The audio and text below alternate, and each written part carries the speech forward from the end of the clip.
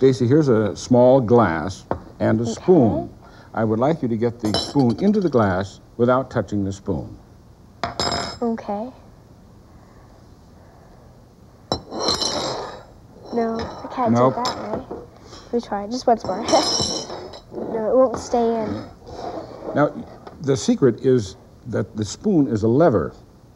You've studied levers in school? Yes, we have a bit. Ordinarily, it's a lever in which the fulcrum, or the pivot point, is back here. You apply a little force here to get a lot of movement out here. Okay. That's the way you normally use it. But the spoon can also be a lever in another way. If you push down here...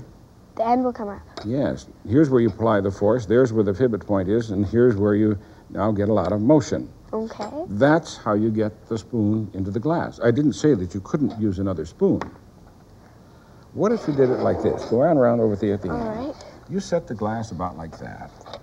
You take this spoon and you put it under here like that. Oh, I see. And you hit this end. You hit that one, and if you do it right, it should flop right into the glass. Okay. Just like that. So try that on some of your friends. Okay. Using the spoon as a new kind of lever. Okay, we try it again. Very good.